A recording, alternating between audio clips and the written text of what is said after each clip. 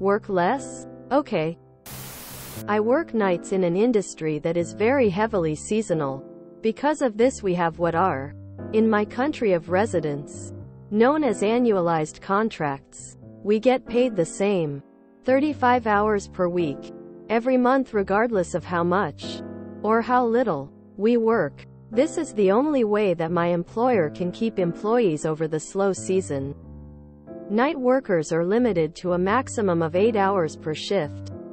So in the busy season, 45 months per year, we work up to 40 hours, as opposed to the slow season, 78 months per year, when we work 20, sometimes less. In both seasons we're paid 35 hours per week.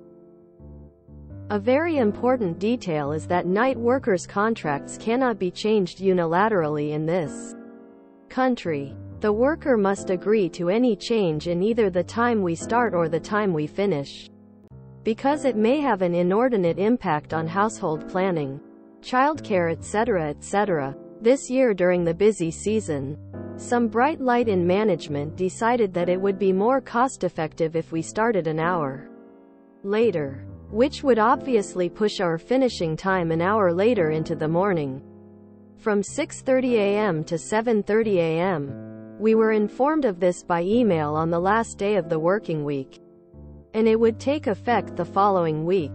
So 2 days notice. Keep in mind that communication between ourselves and management has a 24-hour delay, due to work emails only being accessible at work. Cue malicious compliance. We sent a reply by email, which management would see the following day but to which we would not see the reply until we arrived at work at the start of the following week. No problem. We're happy to start an hour later, but fail to see the advantage because we all have pressing household planning needs that require us to leave work at our original finishing time. So we'll be losing an hour's work.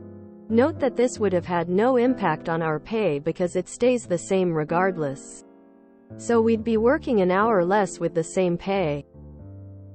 We happily came in at the start of the next week, an hour later than usual, to find a reply. On second thought, never mind. Management has decided that this would not be cost-effective after all. No kidding. How perceptive. A very important detail is that night workers' contracts cannot be changed unilaterally in this country. The worker must agree to any change in either the time we start or the time we finish, because it may have an inordinate impact on household planning, childcare, etc., etc. How to say you're not in the USA without saying you're not in the USA. If you enjoyed this video, please check out our playlists full of similar content. Epic Ericast is like doom scrolling for your ears. Please like, share, and subscribe.